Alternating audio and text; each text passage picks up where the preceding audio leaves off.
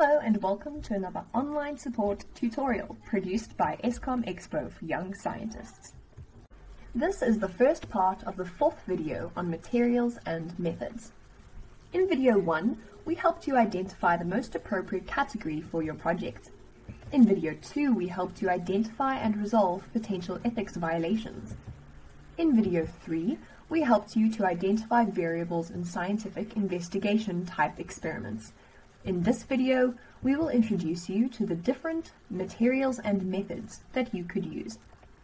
Before we get into the materials and method, you must firstly determine whether your research will be a qualitative study or a quantitative study, or even a mixed method study.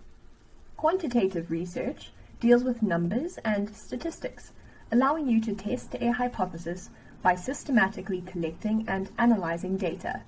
Qualitative research deals with words and meanings, allowing you to explore ideas and experiences in depth. Qualitative research is generally about words and meanings. It involves observing and interpreting behavior or what participants say or do. The data are usually collected through observations and surveys using questionnaires. This is usually followed by interviews where you can delve deeper into the topic and understand your participants better. The sample size may be small, like one person, or large, such as surveys. The results are captured as descriptions, quotes, or descriptive examples. When analyzing the data collected, identify themes and patterns. Social sciences projects generally involve qualitative research.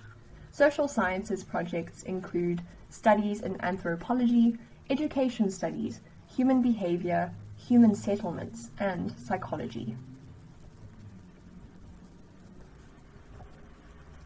Quantitative research typically involves experiments, testing a theory, or designing and building. Variables are often used when it is a cause and effect study.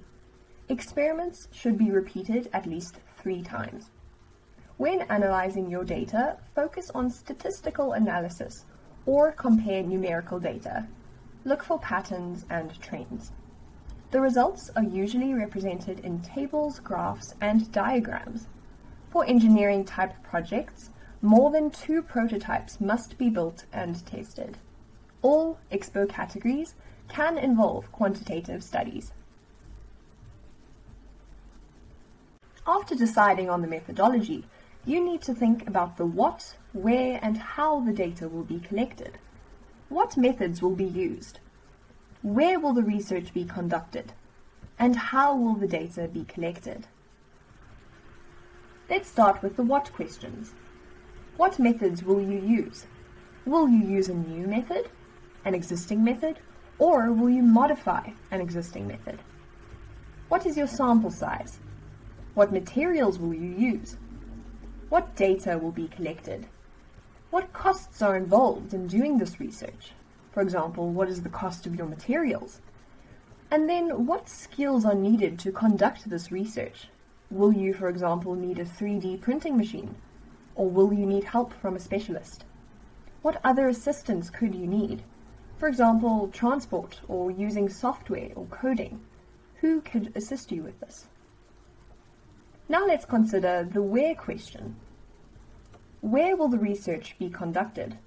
For example, a school lab, at home, a specialist research laboratory, or will it be conducted at a nature reserve? Who is your contact person? Are there any persons to be contacted at the research site? Does the research need to be done in a regulated research institute?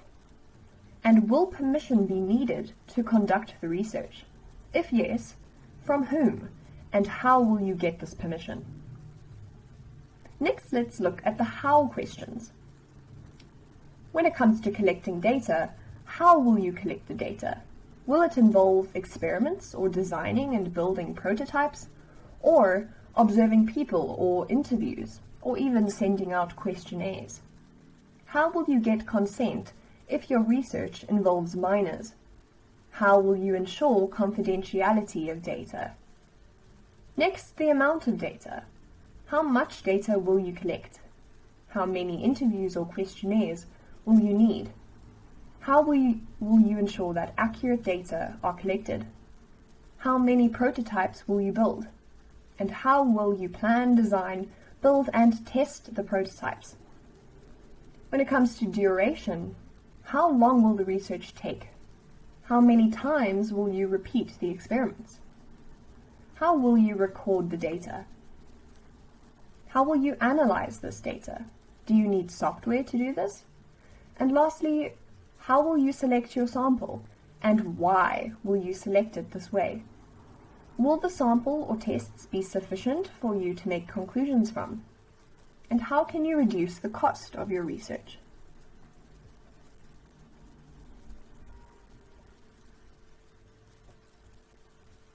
In summary, what? What is the research about?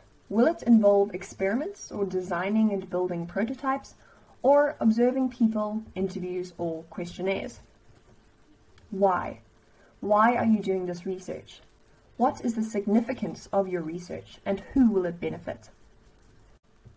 How will your research be conducted, and how will you collect your data?